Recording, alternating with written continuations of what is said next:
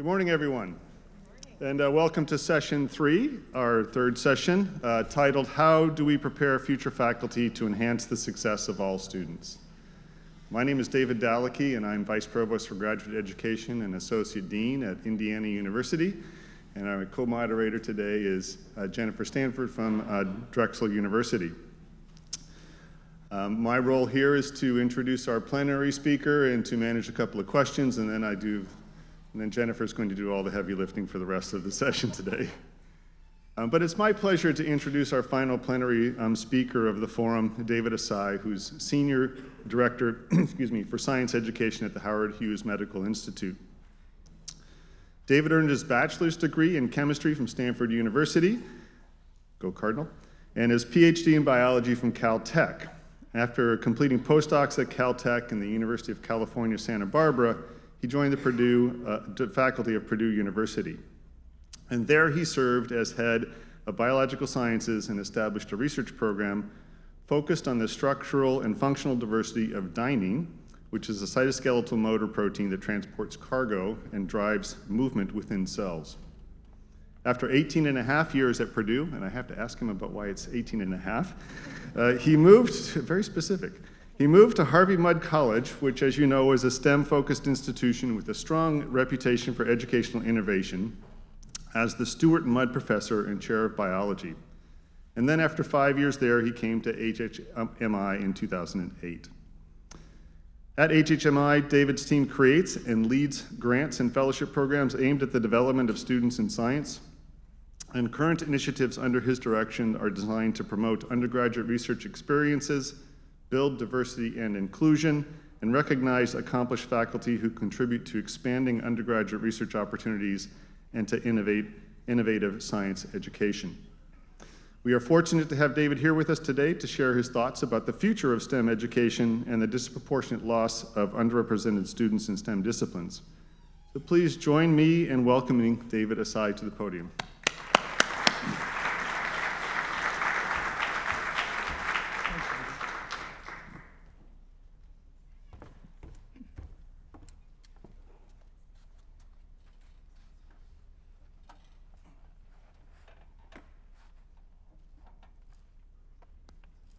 Good morning. I appreciate the opportunity to be with you today, and I want to apologize for not being here earlier. We just got back from France for vacation in Paris, and actually while we were there, we spent a day up at the Normandy beaches where D-Day happened. It was about the same time that our president was arguing that the reason that we need not support the Kurds in Syria is because they weren't there for us at D-Day. Nevertheless, so I wanted to see the beaches of Normandy. You know, that happened 75 years ago in June of 1944. About 6 days after D-Day, the U.S. Congress passed a very important law, the Servicemen's Readjustment Act of 1944, or the GI Bill. The GI Bill was intended to help all of the returning veterans coming back from World War II to get reestablished in American and really to build up their own personal wealth. In fact, the GI Bill was largely responsible for what we now call the middle class. The GI Bill provided a number of different benefits to veterans, including educational loans as well as housing loans. There were 16 million veterans who were eligible for the GI Bill after World War II. 16 million people coming back from the war actually represented 1 out of every 9 Americans, men, women, and children of all ages. So this was a massive fraction of the U.S. population. And so the impact of the GI Bill was really terrific. It was a huge opportunity for this large population of people, and therefore an opportunity for this country. You know, in the educational sector, for example, about 8 million persons took advantage of the GI Bill. In 1947, couple years after the end of the war, 49% of all college students in the United States were veterans. In the housing realm, this was also very important. Something like 2.7 or 2.8 million veterans took advantage of the housing loans. And this was a time when the urban centers of this country really sort of changed, and a lot of folk moved out to the suburbs. This happened in Philadelphia, for example. So a place called Levittown, just 26 miles north of Drexel, emerged as a suburb really to Philadelphia. Levittown was built by the Levitt brothers. There are other Levittowns. There's a very famous one on Long Island. And in Levittown, in Pennsylvania, I think something like 17,300 homes were built in a span of 6 years. So that's huge. If my arithmetic is correct, that's something like 60 houses a week that was being built. For $400, a person can now get into home ownership. And this, in turn, was a huge opportunity for America because this really, as I said, established the middle class. People now began to be able to accumulate wealth and equity in their homes and through education. So it was a great opportunity. But like all opportunities, or like many opportunities, there were also missed opportunities. And the missed opportunity for America in terms of the GI Bill was that of the 16 million veterans who came back, most of them were men, 1 million were African American. And the genius of the Congress at the time, the Congress was run by Southern Democrats.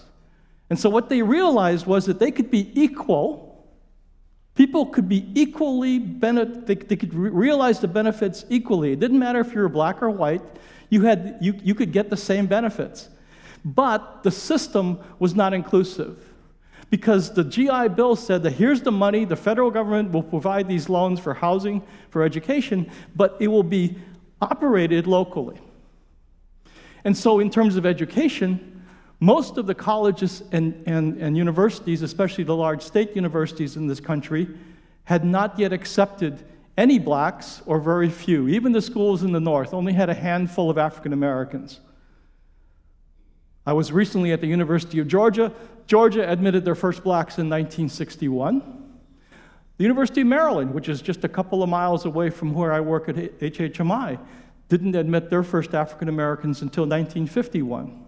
And so for 95% of the African Americans, veterans who wanted to take advantage of the educational benefits of the GI Bill, 95% of them had to apply for admission to about 100 HBCUs, the historically black colleges and universities in this country, which are a great resource, but also fairly limited in their capacity. Many of them are very small and perhaps a little bit under-resourced.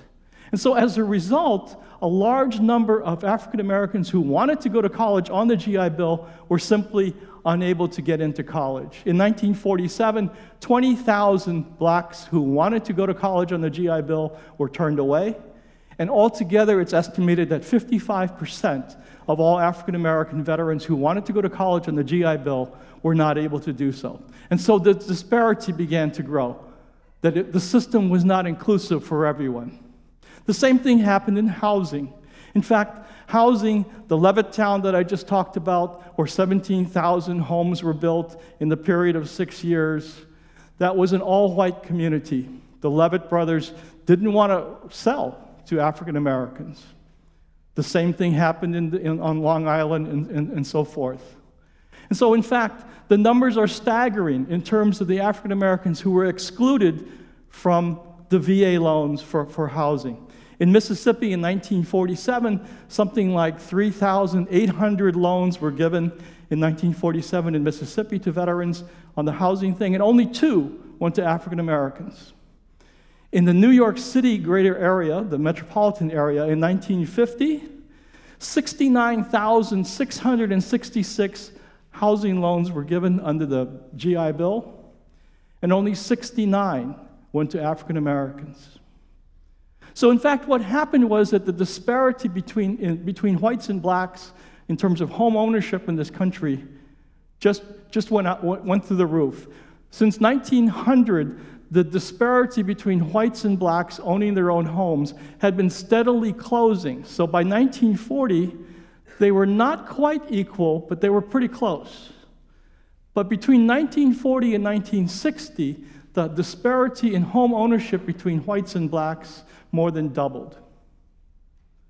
And we are still living with the impact of this unequal application of the GI Bill. We are still living, I think, with our failure to be an inclusive society at the time when we could have really made a big difference. And so that, to me, is an opportunity missed. Well, you know, in higher education, in STEM higher education, we have the same opportunities. We have a huge opportunity every year. Something like 2.3 million people come to college every year. Many of them start at community colleges. Over 40% of those 2.3 million want to study STEM. So that's a large number right there. And then, of course, we know that other students who don't intend to study STEM might still take a course or two in science for distribution purposes. And so that's our opportunity. We get this over 1 million people every year coming to college, wanting to study science, wanting to study STEM, and we have the opportunity then to help them understand the process of science, to understand how we might use evidence to make decisions, how scientists go through figuring out something, how discoveries might be made. Now, they're not all going to become scientists. That's okay. But the opportunity that we have is that we can influence a large number of people every year in terms of understanding the process, because they will go on to vote, they will become parents, they will become teachers, some of them might even become politicians.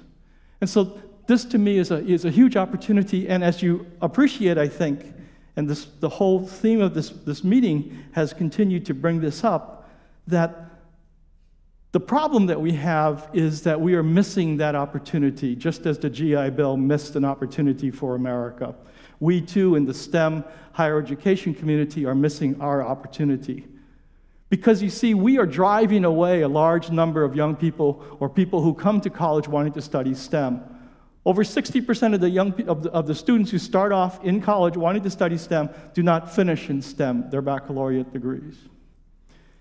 And if they are persons from underrepresented racial and ethnic groups, it is 80% who fail to finish in STEM their baccalaureate degrees.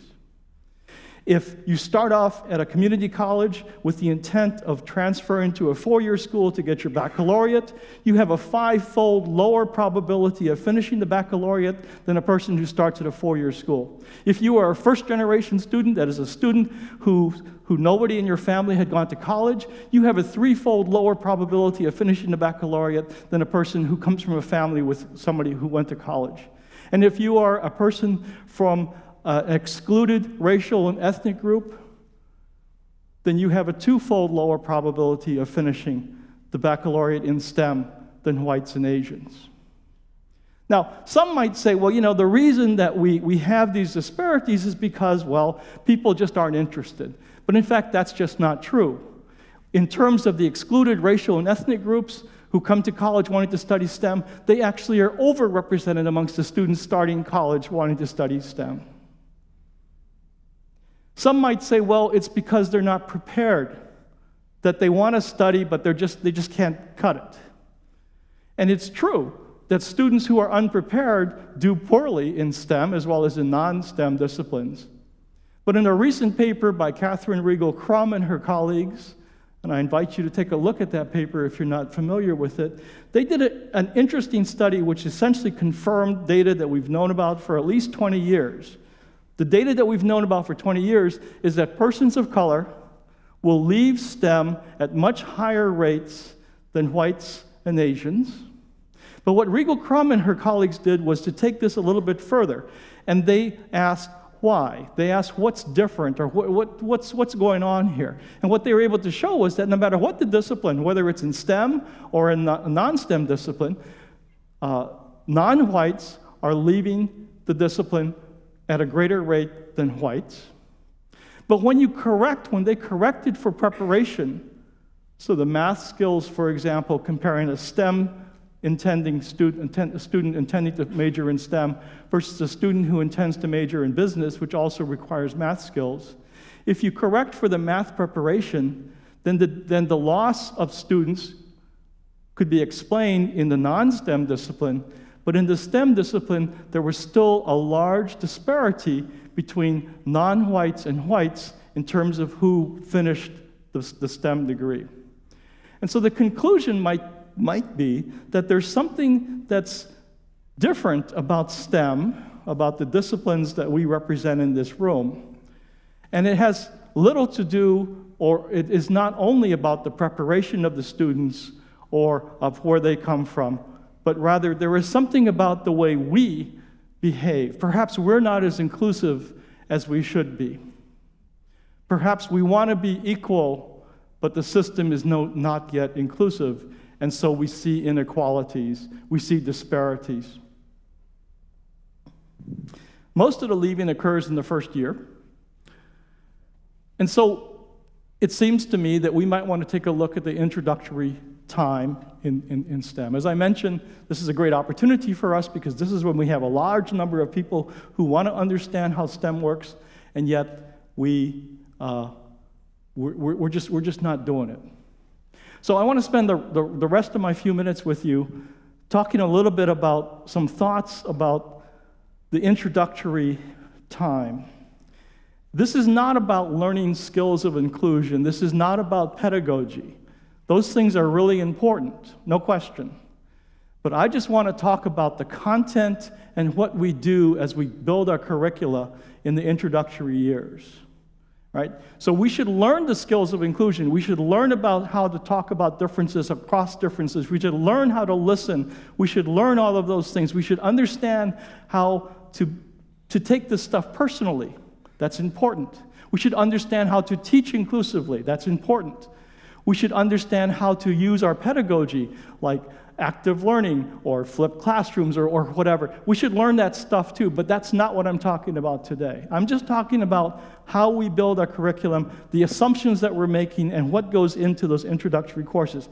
I'm a biologist. I taught introductory biology for many years, 18 and a half years at Purdue, and then I taught introductory biology at Harvey Mudd College. I taught to both majors and non-majors in biology.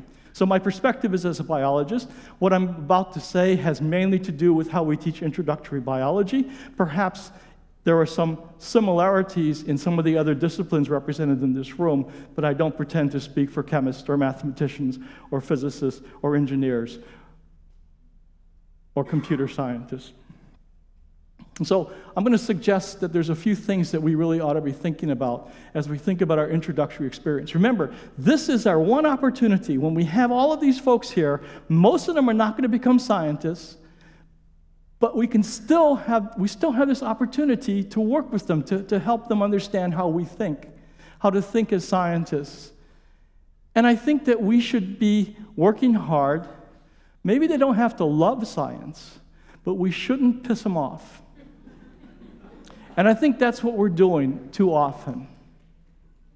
So one of the things that, maybe it doesn't happen at your places, but it certainly happened when I was teaching introductory biology. I felt that one of my jobs was to weed out those who didn't belong. I felt that if I could, I taught in an auditorium that had 450 people at Purdue, 450 people taking my cell biology course. And I knew that only a few of them are actually going to become scientists. And so, in fact, they were sitting in the front rows here. Those are the ones that I thought, yeah, they care. I'm going to teach to them. Them guys way up there, they don't really belong here.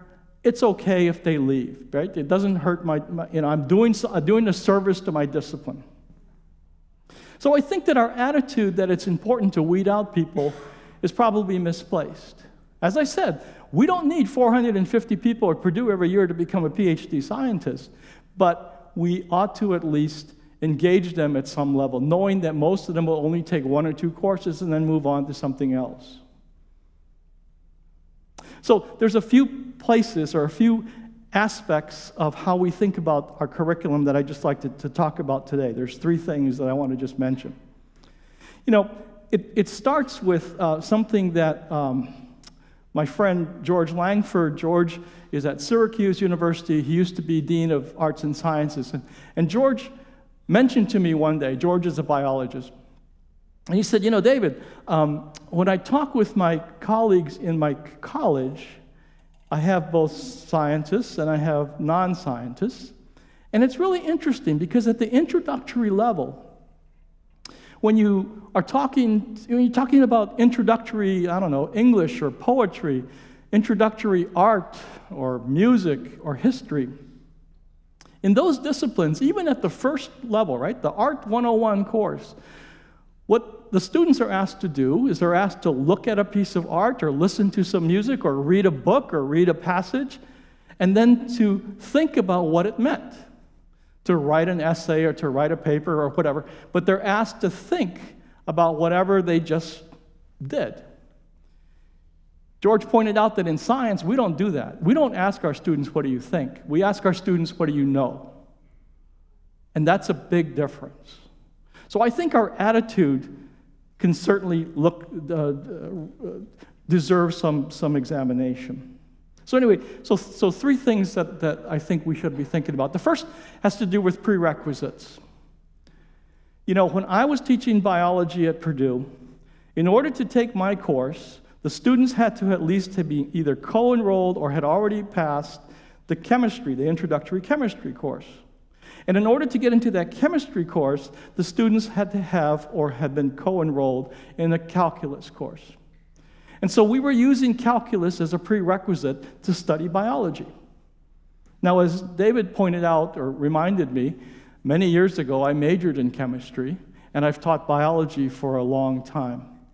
And while it's true that you need quantitative skills to understand cell biology or chemistry, you really don't need a lot of calculus. You need to understand how to think about measurement, how to think about statistics, perhaps, how to think about data sets and seeing patterns in data sets and so forth. You even need to be able to measure change with time, which is an aspect of calculus, but you really don't need the level of calculus that our colleagues in mathematics might be teaching our students. So I'm here to tell you not that math and quantitative skills, I'm not saying that those are not important. They clearly are. But I also think that it's our responsibility as I'm teaching my cell biology course that I should be able to help my students understand the level of quantitative skills that I want them to be able to have as they take my course. And it's important for us not to confuse prerequisites with a proxy for keeping people out. You know, when I was teaching cell biology, there were more things than just quantitative skills I wanted my students to come away with. I wanted them to be able to visualize a structure in 3 dimensions and think about how that 3-dimensional structure led to its function. I wanted them to be able to communicate, to discuss with one another the evidence, to disagree or to critique one another. Yet we didn't have a prerequisite for them to first have taken an art course so that they could visualize structures, nor did we have a prerequisite for them to have taken the debate and speech course before they could take my biology course. So all of this just to say that I don't know the right answer for prerequisites, but let's make sure that the prerequisite is really there for whatever we want our students to understand, and not, as I said, as a proxy for a barrier to keep some students out. The second thing I'll just mention is that in science, we often have a laboratory course that goes along with the lecture course. So in biology, you've got the lecture, and at the same time, the students are supposed to be taking this intro bio lab. Same thing happens in chemistry and physics. And often, we pay a lot of attention to trying to coordinate, right, what goes on in the lecture and the lab. So when they're talking about genetics in the intro course, then in the lab, maybe they'll do a fruit fly little demonstration experiment. Or maybe when we're talking about enzymes in the lecture, then they'll do some sort of a color assay, a change. In chemistry, you might do a titration when you're talking about acid-base and so forth. And so we believe that that's really important. We believe that those introductory lab courses are so important for the students to understand things. But let's be clear that those introductory lab courses are not about discovery. They are about getting the right answers that we already know what the right answers are. In fact, in some disciplines, we worry about the number of significant figures to which they get the right answer.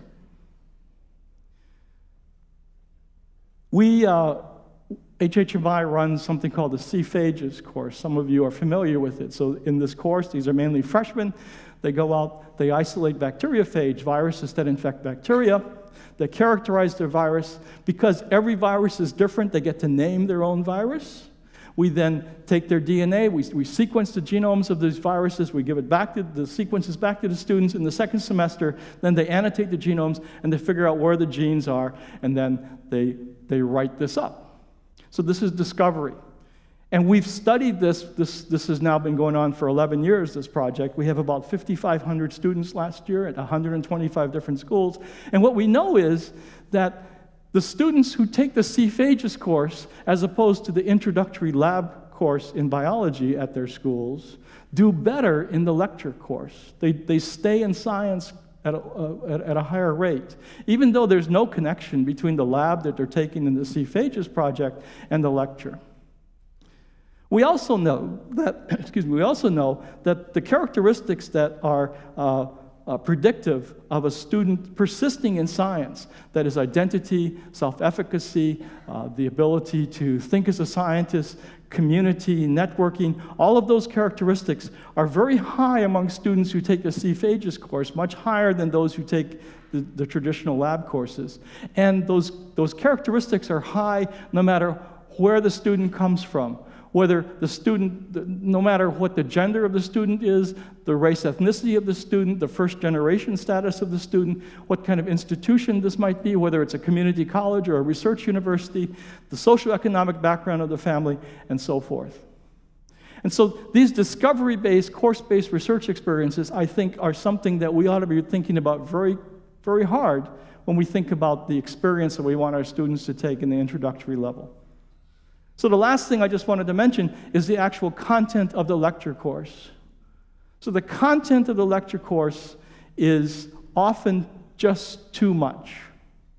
I would argue that it's time for us to blow up the introductory course and start over again.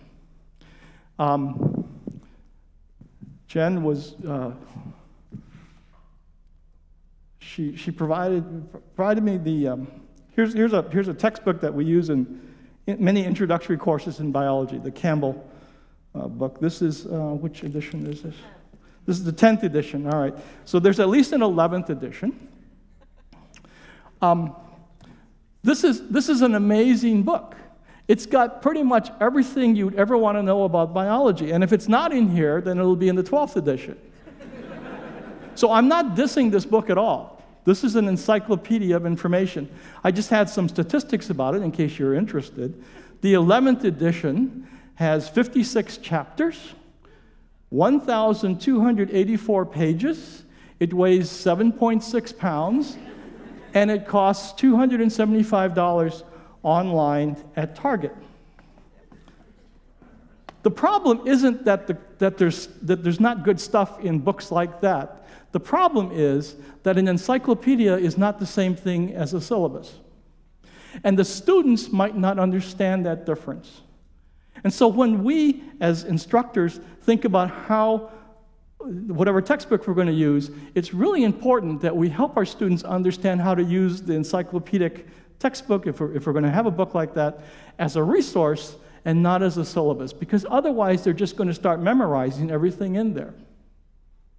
So we're doing a little experiment at Hughes. There are 6 of us who work at Howard Hughes, and all of us have taught introductory biology some of us at community colleges, some of us at research universities, some of us at liberal arts colleges. And so we decided that we've been working for about a year now, and we decided that what we're going to do is try to put together a syllabus for introductory biology. And we decided to do sort of three things, and we don't have the answer, but here's the process by which we're using. And I think the process is really important, and I think it might be something that we might want to get others who teach introductory courses to think about. You see, because it's a group of us, we each have our own perspectives, and it's very fascinating to listen to the conversations because each of us, even though we've all taught the same stuff, we all have very different perspectives. So we have the following rules for our group. It is that our plan is to develop a syllabus for an introductory biology course that will be 1 semester. It might be part of a sequence. There might be additional semesters, but we can't assume that the students will take more than 1 semester. Further, we decided that in our 1 semester course, we're going to cover all 5 core concepts in the Vision and Change document. Some of you are familiar with Vision and Change. There are 5 core concepts that we think that all biologists should understand: evolution, structure and function, energetics, information flow, and systems, living systems. And so we decided that in our 1 semester, we're going to cover all 5 of those concepts. And we decided that this will be for beginning students with no prerequisites, and it could be either for majors or non-majors. And so what our process has been that we, as a group of 6, we come together every so often, and we talk about things, and we sort of are approaching this with, okay, here are the 5 core concepts. What are the learning outcomes for each of these concepts that we really think have to be in this 1 semester? And a learning outcome then will be a statement of the student should be able to understand or should be able to describe this or that. We then think about, well, so how would we evaluate the student's understanding of these core concepts? And so what would the test questions be, or what would the exercises be by which we would evaluate their achievement of these learning outcomes? And then finally, we're trying to put it in terms of a phenomenon or phenomena, or perhaps some systems in which we would then build this whole thing. And so I don't know what the right syllabus is for introductory biology, but I do believe that we have to get away from this idea that more is better, that we have to remember that most of the students won't remember any of this stuff anyway, and so it's important for us to emphasize their thinking as opposed to what they know. So I started off by reminding myself that I had just been in Normandy last week. At D-Day, 160,000 troops landed in Normandy, and they had some real characteristics, whether they knew it or not. They were really courageous. It took an incredible amount of courage to go onto those beaches. They were committed. In fact, this was probably the only battle in the world's history in which, in order to get away from being killed, in order to retreat, you actually had to move forward, because they couldn't move backwards because the water was back there. And they were committed to change. I'm not sure how many of them understood the impact of what they were doing, but the change, of course, was the liberation of Europe. So courage, commitment, and change are things that we, as faculty, need to also take on. I entitled this talk, Neither Left Nor Right. What I meant was that we should not be leaving behind those whom we have historically left behind. And nor right means that I think our emphasis on getting the right answer is just the wrong way to do things. So I appreciate this opportunity. I'd be happy to take a question or two. I know that we're running out of time, so thank you.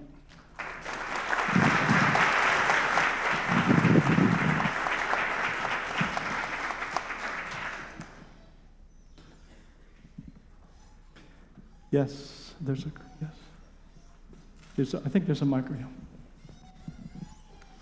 Hi, thank you, Dr. Asai. My name is Jaskirat Batra. I'm a grad student at Texas A&M. And first of all, I think this is a great event and a great opportunity. And it's amazing to see that there's a lot of people here who are encouraged by the same dream of seeing academia change. I actually started off my PhD with the hopes of wanting to go into academia, but being in the system, you see that there's a lot of things that need fixing.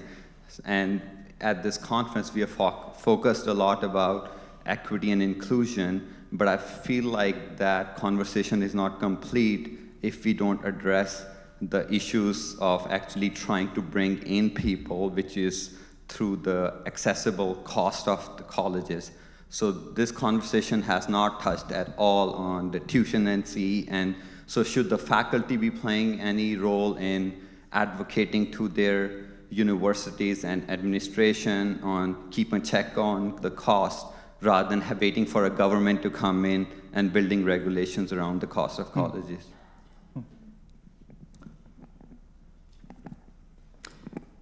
I mentioned quantitative skills in our introductory courses. One of the things for faculty, I think, to understand is the financial benefit of teaching well.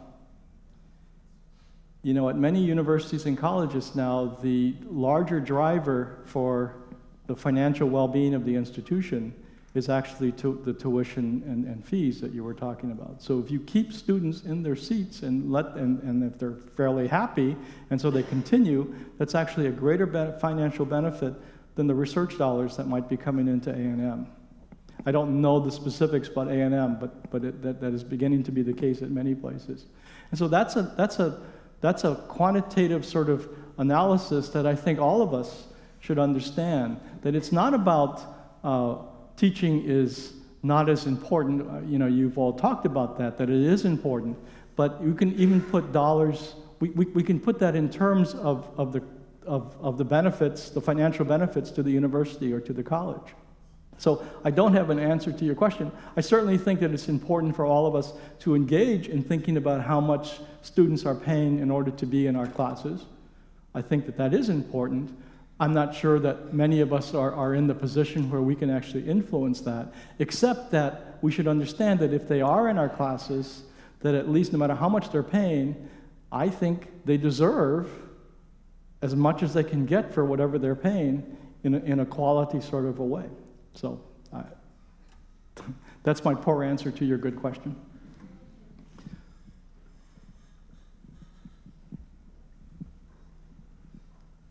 Hey, my name is Gabriel Angrand. I'm actually a STEM learning instructor, so academic support at the University of Pennsylvania. And I want to thank you, Dr. Asai, and everybody else for all these great conversations.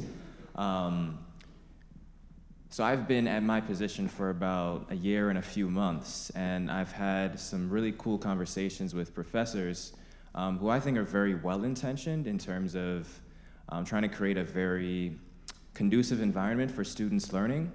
But one thing that keeps coming up is this aspect of time. And we think of time as a resource, and for some reason it seems like we have to sacrifice our lab time for developing an environment that's conducive to student learning. And so I just wanted to ask you, what were some sacrifices that had to be made, or was that not a conversation in terms of what you guys are building at HHMI? So could you ask that question? I didn't quite catch that. Yeah, so I guess the short version. Did you and the faculty members that you're working with have this conversation about what you might have had to give up in order to spend time on building something really great for students, or was it more like this is important enough that we don't even think about it that way?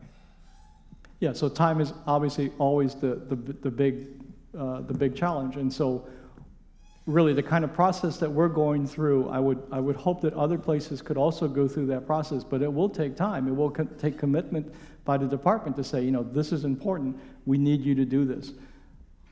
That's a matter of finding the will and influencing the people who lead. Some of the people are in this room who help lead departments or universities or colleges. So I think it's just important to just say this is as important or perhaps even more important than me spending the time thinking about my next grant proposal, for example. So it's just a matter of making a choice, as you're saying.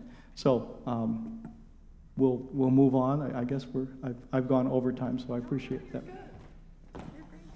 Okay.